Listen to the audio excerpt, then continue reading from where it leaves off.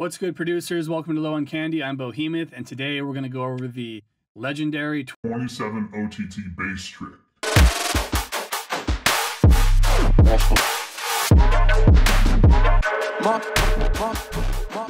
Before we hopped in, I wanted to mention I'm currently doing one-on-one mentorship lessons on AbletonLiveTeacher.com. Working with a mentor is the best way to get good at producing quick, so if that's something you're interested in, the link's in the description. Also, at this point, I'm doing a new video practically every day, so like and subscribe, hook me up. Let's get right into it. So this trick is a crazy glitch, bassy sound design trick that I learned back in the day, and I use it so much that I thought I'd go over it because I feel like not that many people know about it. So first thing we're going to do is we're going to grab some simple drums like a snare.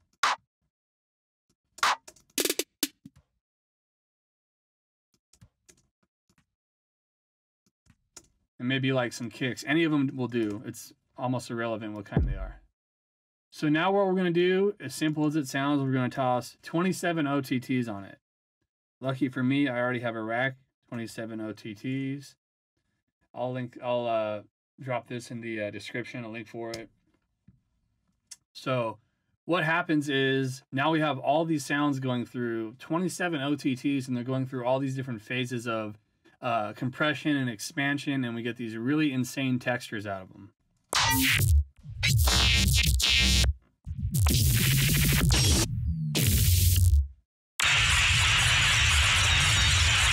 Super crazy. So what we're going to do is we're just going to straight up resample these.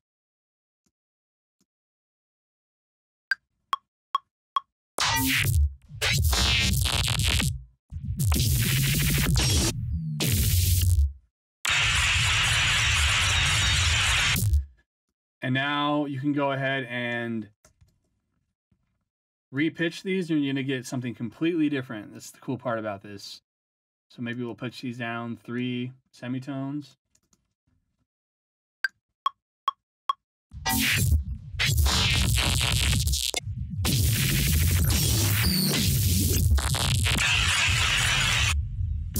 So just absolute madness. And at this point, what I would do is I would go through these and kind of chop them and splice them.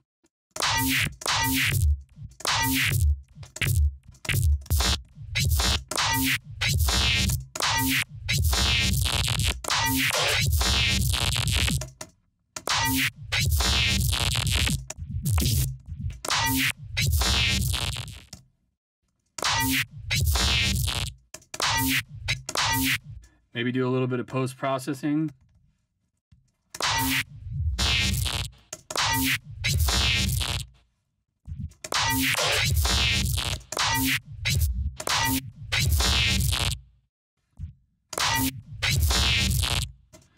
So now we're just going to print this, and we have our own unique, super cool, glitchy sound. So, you know, you really get into that realm of like Virtual Riot and all that stuff. But the cool part is nobody else has this glitch except for you.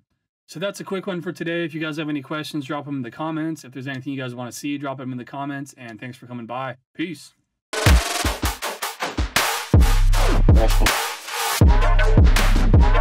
Mark.